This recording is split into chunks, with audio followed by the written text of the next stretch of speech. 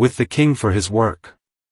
These were the potters, and those that dwelt among plants and hedges, there they dwelt with the king for his work.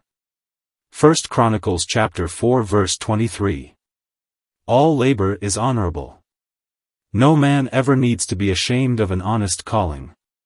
Whether a potter or a gardener, or whatever else his occupation may be, the workman need never blush at the craft or toil by which he earns his honest wage. In the sweat of your face shall you eat bread, belongs to us all. The sluggard may well be ashamed of his sloth, but not the diligent man of his industry. It is quite certain that the Word of God does not disparage the most humble calling. I suppose that there is scarcely a trade or occupation which is not mentioned in sacred Scripture. The rough hand and the rugged face of the peasant are to be preferred before the dainty finger and the sleek form of the Pharisee. And the election of divine grace has comprised men of all sorts, herdsmen and fishermen, brick-maker and tent-maker, those who plowed the soil and those who plowed the sea. From all ranks and classes and conditions of men God has been pleased to call forth his own, and he has loved them, none the less, because they have had to soil their hands with potter's clay, or bend their backs to till the field. Wretched is the clown who sits in the shade while his comrades work in the sun. There is an honor, then, and a dignity, too, in humble honest toil. The Bible itself does not disdain to record the humble craftsman's name. To serve a king always was and still is deemed a thing to be desired. Those who do such duties claim some deference from their fellows. Work done well, however common, is accounted worthy of its wage, but work done for royalty generally has some special attraction to commend it. Such a man is privileged by appointment to be purveyor of this or that to Her Majesty, the Queen, and he takes good care to let us know it. It is published in his shop window. It is painted over his door. It is printed on his cards. It is pointed out on his invoice. She is, by appointment to the Queen. Royalty seems to dignify him. But, beloved, there is a king whom it is a real honor to serve, an honor which angels appreciate, which archangels delight in. That king is the King of kings, and of him we shall speak tonight, and of his service. Earthly kings have many servants, and so has the King eternal.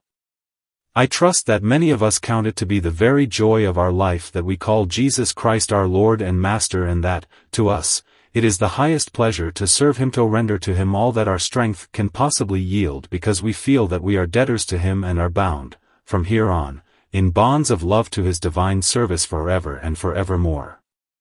Looking at my text, I see 3 or 4 observations springing from it. The first is this. Since we have mention, here, of potters and those that dwelt among the plants and hedges with the king for his work, we infer that our king has many kinds of servants.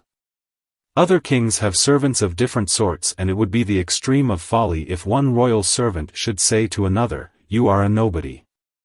You are of no use, because you cannot perform the offices which I am called to discharge." No brother must exult over his neighbor. He that is appointed to one office must fill it, and he ought to sympathize with the friend who fulfills any other office, but he should never exalt himself above him.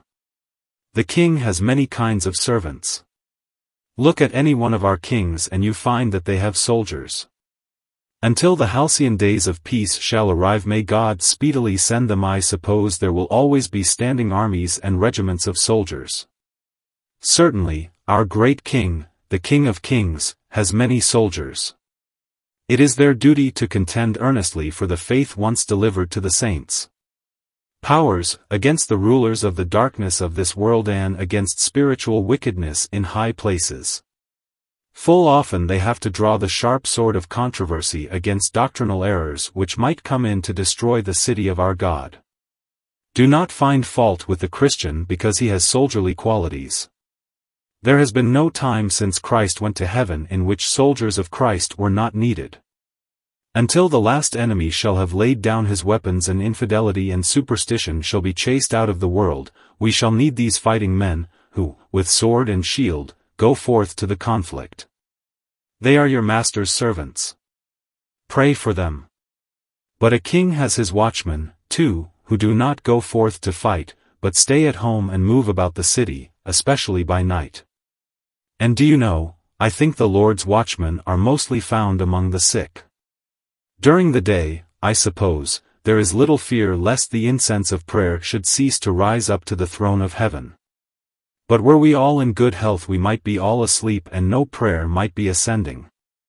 From this island, at a certain hour of the night, if all were locked in slumber, there would be no petitions going up.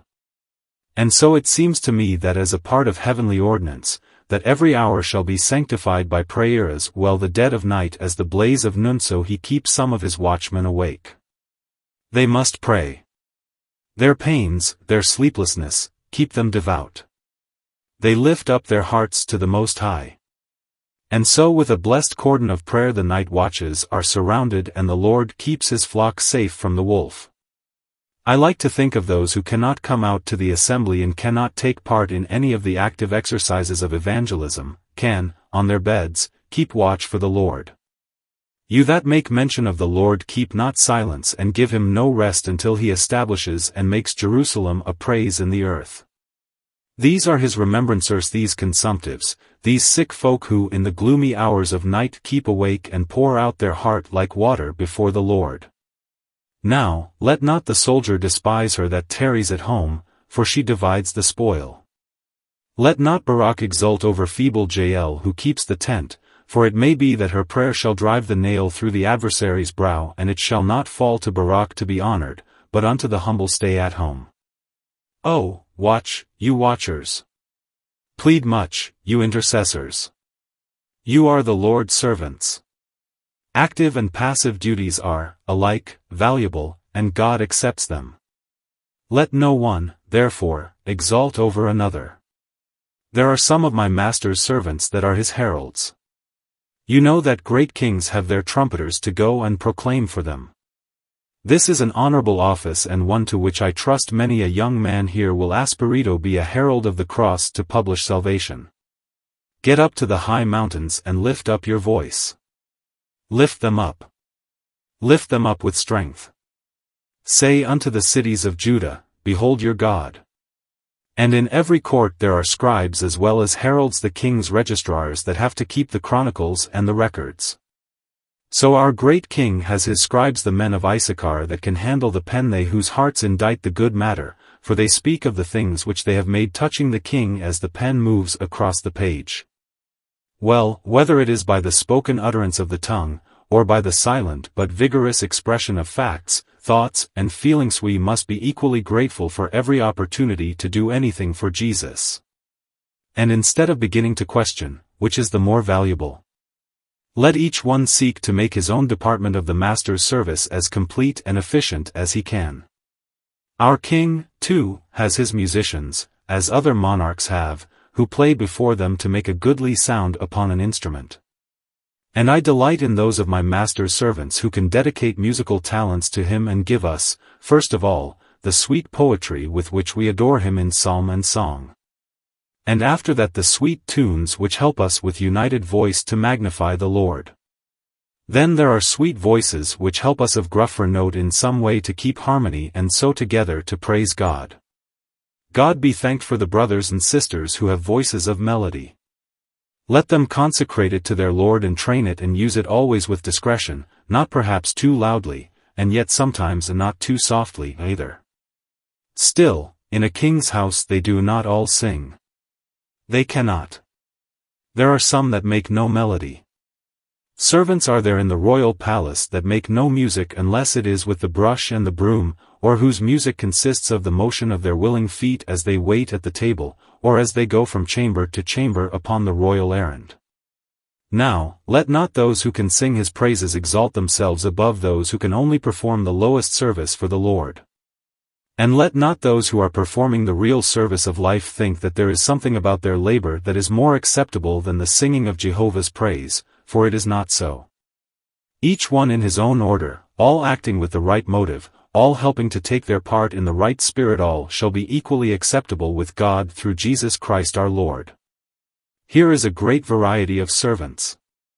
I cannot stop to go through them all, but you see the text mentions some of them called potters. I do not know, but they may supply a very good example for Sunday school teachers. Let them not be ashamed of the metaphor, for I cheerfully put myself with them, as I hope the minister may have some claim to be classed among the king's potters. What do the potters do but take the clay while it is yet pliable and soft and put it on the wheel and make the wheel revolve, and then with thumb and finger fashion the clay as it revolves before them, to make a vessel fit for royal use. Well, dear Sunday school teachers, if ever at any time the human mind is pliable, it is while a child is young. We would, all of us, find it hard to learn who never had studious habits till we reached the age of 30 years or upward. Many a man is willing enough to be a student, but he has not the faculty for it. His skull has become set and hard and tight, and he cannot make his brain work as he could have done if he had begun earlier. But with the younger folk, oh, what an opportunity there is to do a world with them. We cannot fashion them unless the hand of the Lord is with our hands, unless God makes their hearts soft, unless he puts them on the wheel for us. But if he does that, oh, how a mother's hands can mold her boy. How a teacher's heart can mold the boy or girl committed to him or her, and how throughout life the men and women of the future will bear about them the marks of the teachers of today. You are the king's potters. May he help you to do the work aright. And then there is another class of workers mentioned, and those, I think, are like Sunday school teachers, to those that dwell among plants and hedges. These were the king's gardeners. They dwelt in sheltered place in enclosures that were protected by hedges to keep off the wind and so retain the heat. They lived in pleasant retreats where rare plants could grow. Now this is just what the Sunday school teacher should be. He tries to get the plants out from the wild waste and bring them into the garden walled around, chosen and made peculiar ground, the little spot enclosed by grace, out of the world's wide wilderness. He knows the church is the garden of the Lord, and he longs to plant many little slips in it. And I bless God that there are some teachers that my eyes rest upon who have planted many little slips that have been growing well. I thanked God when I saw them first take root. I bless the Lord when it is my business to water them, as it is mine, now, and still that of their teachers. And I hope it will be the business of the teacher and the pastor, too, to gather much fruit from these little plants that we dwell among, that we plant, that we water and we tend. Dear friends, if you are engaged in this service, it is a right honorable one. The first man was a gardener, and the second man, the Lord from heaven, was supposed to be a gardener, and the supposition was not untrue, for never was there such a garden as he planted. It is he who makes the wilderness to rejoice and blossom as the rose. Because of his own excellency and because of the plants that he has nurtured, the church is a garden of unparalleled renown. Thus there are many servants of our great Master, and I will only say this much more concerning them: how blessed it is to be included in the number. Oh, one does not mind what department he takes so long as he may but serve Christ. I have often prayed by myself a prayer like this: Lord, make me the doormat of the church. Let everybody wipe his boots upon me. Let me bear the mud and the mire so long as my Master's temple may be kept clean by me. And I think any Christian man will wish to take the lowest and most menial place, so that he may be accounted of by our Lord as among his servants who serve him. The dishwashers in Christ's kitchen are more honorable than the counselors of an imperial court. They that have to do the worst and blackest work, if such there is to be done for the great Master, have a higher esteem in the judgment of perfect spirits than those that rule empires, conduct armies, but know not the fear of God. 2. I proceed to our second observation: all who live with our King must work. Read the text. There were the potters, and those that dwelt among plants and hedges, there they dwelt with the King for his work. They did not live on the King's bounty and dwell on the King's country estates to do nothing, they dwelt there for his work. I do not know whether all that call my Master, Lord, have caught this idea. I have thought that some of our church members imagine that the cause of Christ was a coach and that they were to ride in it, and that they would prefer the box seat or else a very comfortable seat in the center. Nor do they wish to be crowded by too many fellow travelers. They do not like to be pressed for room even in the pews. They would rather sit at ease, solace themselves with their own dignity, and ride to heaven in a quiet, respectable, comfortable sort of way. In fact, it would appear to me as if some of our friends imagined that when a man becomes a believer he may repose on a silken couch and be carried to glory in a palanquin, never needing to do anything afterwards, but simply to dream himself into everlasting happiness. They get a nice creed that drugs their conscience. They settle down in some snug corner where they defy anybody to disturb their security. They select a sound minister who runs on one line that he never leaves. They listen sometimes, not often too earnestly, to the plan and promises of the gospel, and when they have listened they say they are fed. And if they ask about a minister, the question is, are you fed? When it has got as far as the feeding, their interest is exhausted. With the work of faith and the labor of love they never meddle. But let me assure you, as a matter of fact, that they that live with our King must work. They do not work that they may live with him, but they work because they live with him. Because his grace has admitted them into his courts, therefore from that time they begin to work with all diligence. And why is this? What motive prompts them? Well, first, because he works. Jesus said, "My Father works to this day and I work." The most wonderful worker in the universe is God himself, and his dear Son, when he was here, never had an idle hour. He went about doing good. He began life as a carpenter and, I do not doubt, worked hard at it. Then as a Savior he surveyed on the outset his great charge, to fulfill all righteousness. With untiring zeal he pursued his arduous mission to the end, and he finished his work. Until he said, "It is finished," he did not relax his ardor or lay down his toil. Brothers and sisters, we cannot dwell with the great working God and yet be sluggards. He will not put up with it.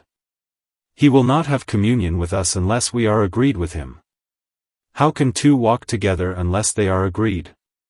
Are you an active-minded person, and have you had a servant that you could not stir or hasten or make her move with agility? Or have you had a workman who took one step today and another tomorrow? Why, it gives you the fidgets. It makes your flesh creep. You do not know what to do. You cannot bear it. You take hold of the broom, or whatever else he is pretending to handle, and start using it, for you would sooner do the work yourself. Your patience is exhausted. Now, a glorious and active-minded God will not walk with sluggards. He cannot endure them. If you are to dwell with God you must be his servant. You must have something to do in his name. In whatever occupation it may be, you must lay yourself out, for his glory is essential and imperative. The next reason why those that dwell with him must work is that his company always inspires us with the desire to do something for him. You never spent a happy hour alone in private prayer holding privileged communion with God when you did not feel constrained to say, "Lord, show me what you would have me do." You never enjoyed full assurance of faith without the question coming to you, "What shall I render to the Lord for all his benefits to me?" You cannot look at him, bleeding on the cross, pouring out his soul unto death for us, without feeling that the couch of inglorious ease would ill befit a faithful disciple's favored fellowship with him. You crave that your hands should find something to do and that your tongue should have something to say. You yearn for some opportunity of sounding forth his dear praises. You may go where you will if you want to be idle, but you cannot go to the cross and come away a sluggard. The nails of it prick us into sacred industry. They are the spurs of Christian duty. The agonies of our self-sacrificing Lord inspire us with such ardor that we feel we must serve him and take it as a favor, not as a tax. It is a delight rather than a duty to lay ourselves out for him. When you get into Christ's courts, there is so much to do that you cannot help doing something. If you are a member of an active church, you find yourself called upon this way and that way to spend and to be spent for Christ. In such a hive, drones are despicable. If you live where there are young converts, where there are tried believers, where there are backsliders, where there are hopeful penitences, these come under your notice. You perceive that your master's house is full of service. You cannot refrain from taking some share in it, and taking it eagerly, anxiously, and cheerfully. No, a true Christian cannot stroll outside his master's house without feeling calls to service. Can you walk these streets and have your ears assailed, as I grieve to say you must, with the filthiest language from working men who seem, to my mind, to have become more coarse in their talk the last 10 years than they used to be. Can you, I ask, go down a street and have your blood curdle at the frequent oaths without feeling that you must be up and doing? Can you see these streets swarming with children and not come forward to help the Sunday school? Can you watch the multitudes of boys and girls streaming out of the board school and not say to yourself, what is done with these on the Lord's day? Others must be hard at work with them, why am I not doing something? Everywhere, on all hands, work is suggested, and especially by the activity of our adversaries. See how they compass sea and land to make one proselyte. See how the devil incessantly goes about seeking whom he may devour. He appears to have lost his eyelids. He never sleeps. He is intent upon devouring the souls of men, and all the incidents and accidents we meet with say to us, are you Christians? Then bestir yourselves. Are you the king's servants? Then be up and doing, for there are thousands of things that must be done at once, if done at all, without waiting to discuss the best way of doing them. At any rate, of this thing you may be quite certain: the professor of true religion who is negligent in his Lord's service must and will lose the comforts of his Lord's presence. I speak not, of course, of those who are sick, infirm, or helpless, for, as I have already explained, be their patience and resignation and intercession, they are exercising a very important part of the work of the Lord's kingdom. But I speak of those of you who might be actively engaged, and I regard it as a rule without exception that sluggish Christians become uncomfortable. When you meet with a brother or sister in Christ who is always grievous, complaining of doubts and fears, sighing and groaning, crying and moaning over an experience that puzzles, rather than profits, you need not ask many questions, for you may safely interpret all the symptoms. That person does not teach in the Sunday school. That person does not go out preaching in the villages. That person is very likely doing nothing. An earnest worker may be occasionally beset with temptations, but he will not be perpetually bewildered with these throes of anxiety. If that is the regular, habitual condition of the man, it looks as if he had a need of something to do. There are many flies, moths, spiders, and cobwebs in the chambers of the lazy. Surely they would be brushed away if there were more activity for Christ. I think any minister will tell you it is the people who do nothing, themselves, in a church that find fault with those who do the work. With great discernment they can always discover flaws in the policy and practice of the earnest brothers and sisters who take the pains and do the drudge of office. Bless their hearts, why do they not do it better themselves? No, not they. They seem to think that their department in the sacred household is to find fault with their master's servants. Now one have looked all over his house, for I have been in it for years, occupying an official position. I have pried over my master's books and I have been into his record office, but do you know I have not found anywhere that he has ever issued appointments to any ladies or gentlemen to be the supervisors and censurers of his servants? I believe they act without commission and that they will probably go without any wages. Or if all service rendered meets with an equitable retribution and the wages of sin is death, their carping will bring them no comfort and their reviling will be requited with bitter remorse. O brothers and sisters, there is no excuse for your culpable inactivity. Christ walks at a quick pace. If you want to walk with him you must not loiter. He is no friend to the sluggard. I cannot always tell you where fellowship with him may be found, but I can tell you where it can never be enjoyed. He is not where idlers lounge and congregate to gossip with jibe and jeer, with slur and sneer, railing at the very men whose conduct proves their conscience so pure that they would blight their own interests to bless the Lord's cause. He is with his people who are diligently devoted to his service and seek him for strength to do that service well. Those that live with our King must work.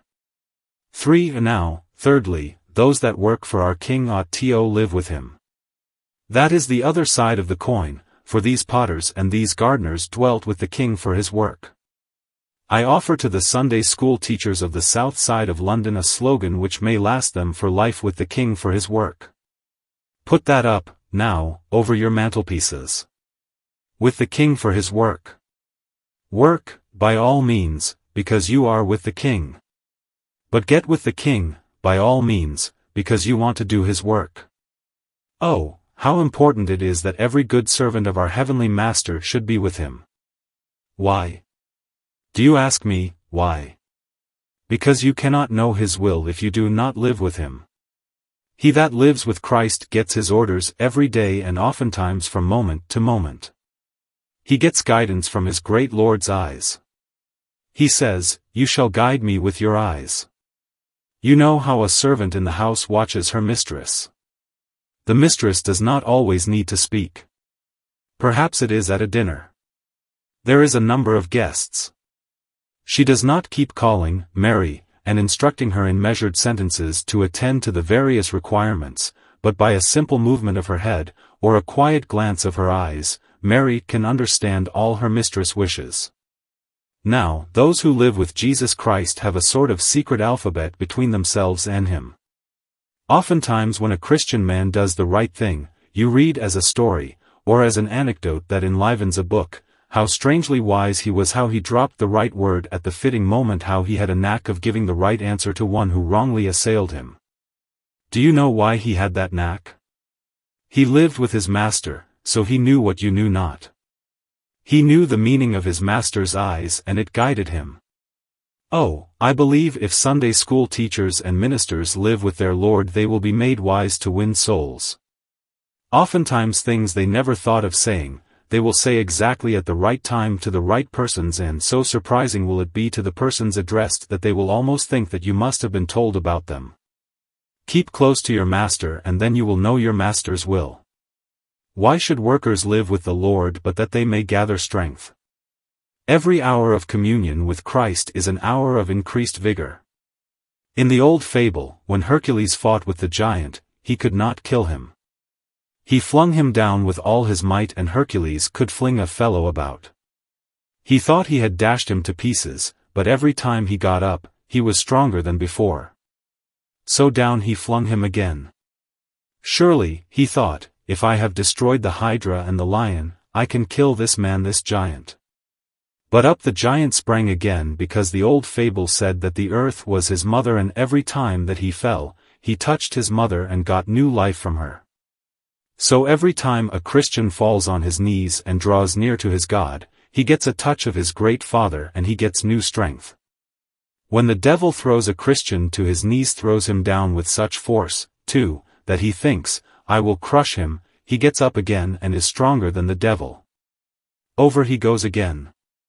He trips him up, flings him down, but every time the Christian falls to praying, he rises from before the mercy seat like a giant against the foe. Oh, then, dwell near the Lord, for that is the source of your strength as well as your knowledge. Why should workers dwell with the King? Surely it is to keep up their enthusiasm. Humanly speaking, the very soul of Christianity is enthusiasm. Cold religion, well, there are some cold things that give one a chill to think of. Cold religion? It is the most ghastly spectacle on which a pure and fervent heart can look. Cold religion? Ugh! It is nauseous. There is only one thing worse, and that is a cool, listless profession, for Jesus Christ tells us that the lukewarm made him outright sick. To the Laodicean said the faithful and true witness, would you were cold or hot. So then, because you are lukewarm and neither cold nor hot, I will spit you out of my mouth. Let your faith be at furnace heat. Religion cannot long be lukewarm, it will either die out or it will kindle and set you all on fire. If it consume a man, then it only reaches the heat at which Jesus Christ lived. Somebody has very properly said, blood heat is the healthy heat for a Christian soul. So it is. But what is the blood heat? The heat of our great atoning sacrifice, the blood heat of our blessed Redeemer when he sweat great drops of blood and gave himself for us. Would God we were filled with such flaming zeal. But you never can attain unto it unless you live with him. The world is cold and icebound, and the church is chill and pierced with the east wind. Would you get into the tropics where luxuriant fruits grow? Live near Christ. Then you will become enthusiastic and pursue your work with a fervor all divine. We must live with our King, too, that we may be inspired with courage. I suppose some teachers are timid. I know some preachers are haunted with strange fears. The way to quicken courage is to look the King in the face. When you see how patiently he endured reproach and how resolutely he proceeded with his ministry of love, even to die for us, you will not be afraid of the faces of men, nor will you shrink from duty because nervous friends warn you of danger. And you need to live with the King if you would cultivate the soft grace of patience. Sunday school work is very trying. It often vexes the soul and you get weary.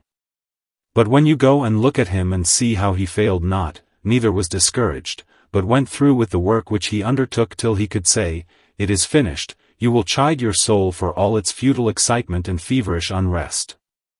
By your patience and perseverance you will approve yourselves as children of God and followers of Christ. In short, dear friends, I do not know that a person can do anything for our Lord Jesus Christ aright without living in communion with him.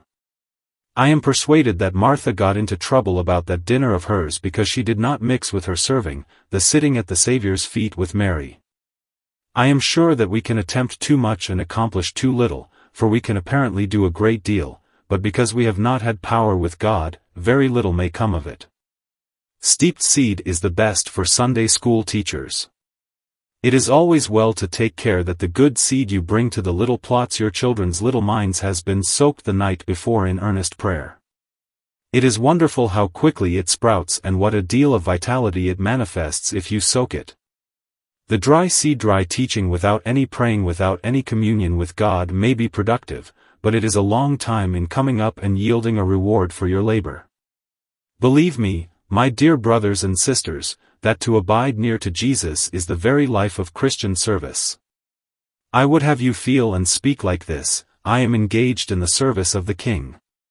50 little children I have under my charge, all infants, and I am trying to teach them something, but they are all full of fun and I cannot get anything into their little heads. But it would never do to think of giving it up because I am doing it for Jesus. I would not do it for anybody else. Or, I have got half a dozen unruly boys in the ragged school. I would not undertake the work of this school for the biggest salary that could be offered me, but I can do it for Jesus Christ, and I will do it for the love and gratitude I feel to him. In fact, I am happy in doing it because I know that he is looking on, that he sees all that I do. If nobody else appreciates my service, he does. And he will accept me, and I know with his help some blessed result will come of it, so I will tax all my energies to the task as the workman wakes up when there is a king watching. With what care and diligence he will exercise his highest skill. So let your task be performed with all your might, for if done for him it ought to be done well. Nothing should be slurred over in a slovenly fashion that is done for Jesus. This thought, that I am with the King, is animating and helpful to me. I can assure you beyond any description of its influence that I can convey to you. For, now to our last point, upon which only a few words. That which should encourage us to live in any place is that we may work for the King in it. And that which should encourage us to any work is that we are working for the King. These were the potters that dwelt among plants and hedges, there they dwelt with the King for his work. In any place where you dwell you can dwell with the King. These pottery men and gardeners were on the King's estate. You need not live next door to a church. You need not live with a pious family to have God with you. Oh, bless the Lord, I have met with my Lord and Master by the bedsides of the sick in Kent Street many a time. My friend Mr. McCree has met the Lord many a time in a cellar in St. Giles, and he is often to be found in Bethnal Green and Shoreditch, the very worst habitations that ever human beings dwelt in. Dwell wherever you may, on the land or on the sea, in the hospital or in the workhouse, you may still dwell there with the King. He does not need any carpets. He does not care about rich furniture. In fact, he does not often come where the floors are covered with oriental carpets. I think the scarcest place for Christ is with the rich. They seldom have much to say about him. I speak not of them all, but of very many. If for my part one need half an hour's real talk about Jesus Christ, I must visit the poor man. I do not know how others find it, but it is so, it is sadly so in my experience. Well, wherever you dwell and whatever your rank, you may have the Lord dwelling with you, and this ought to encourage you to dwell anywhere if you can serve the Lord. I always find that when men are converted, if they live in a very bad neighborhood, they try and get out of it. That is right enough. I think if I were living in some neighborhoods, the sooner I could change my residence the better pleased I should be. At the same time, in a bad locality a good man is a great gift. Where is a bright lamp more needed than down in a dark alley? Where is the pure light most needed? Is it not among the depraved and profligate? Sometimes I almost fear that the repugnance with which Christian people fly away from a bad district is a misfortune for the population, especially for the young who are left behind. Of the sympathy that might be felt and the good that might be done by their being there, the inhabitants are henceforth bereft. My dear brother, if you are placed in the very midst of ribald wickedness, an opportunity to serve the Lord where Satan's seat is might induce you to stop there a while with the self-denial of a missionary among the heathen. It may be that it is cowardly to run away. Rather should it become you to say, I am put into this fort in the midst of the enemy and I mean to stay. Me fixed purpose is to hoist the flag of Christ on the top of it. Instead of deserting the post, I will strive incessantly to win souls for him. At any rate, if you are compelled to live in neighborhoods that you do not like, it ought to be some comfort to you that the King will live there with you and that perhaps he has placed you there to try your faith, to honor his name and to bless the outcasts. Go, beloved, wherever you reside and realize that your abode is a station you are appointed to occupy for his work. Let the nurse girl in the family, with the little ones about her, live for Christ and lose no opportunity of letting her light shine. Let the artisan, thrown into the large workshop where there are none like himself, be encouraged that he is put there for the King's work. The tradesman, dealing with many who like to have a word across the counter, should order his conversation for the glory of Christ. The merchant who will be sure to make many friends in business, should not forget his Lord, but bear a faithful testimony as often as he can. The employer of many hands should take care that he seeks the welfare of their souls and consider by what manifold agencies he can promote the King's work.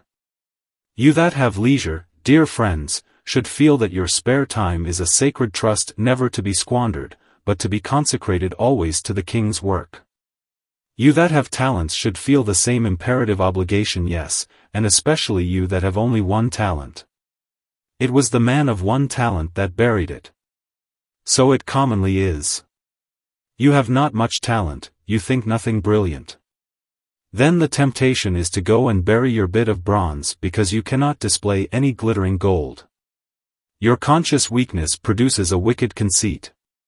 Do not withhold your mite from the treasury because you have not $1,000,000 to contribute. Still live with the King for his work. Doubtless I have been addressing some who have never served the King, who do not know him, who do not love him. I am not going to ask you to work for him. No, no. My Lord needs none to work for him who do not believe in him. Come and trust him. Our soldier friends over there, a sprinkling of whom I am pleased to see and proud to salute, know how to enlist in the service. How does a man first become a soldier? Well, he receives a shilling. He receives and then he is a soldier. He that will receive Christ is made a soldier of Christ. It is receiving you have to begin with. And after you have received Christ, then you shall go forth and serve him. Put out an empty hand and receive Christ into it by a little faith and then go and serve him, and may the Lord bless you from that time and forever. Amen.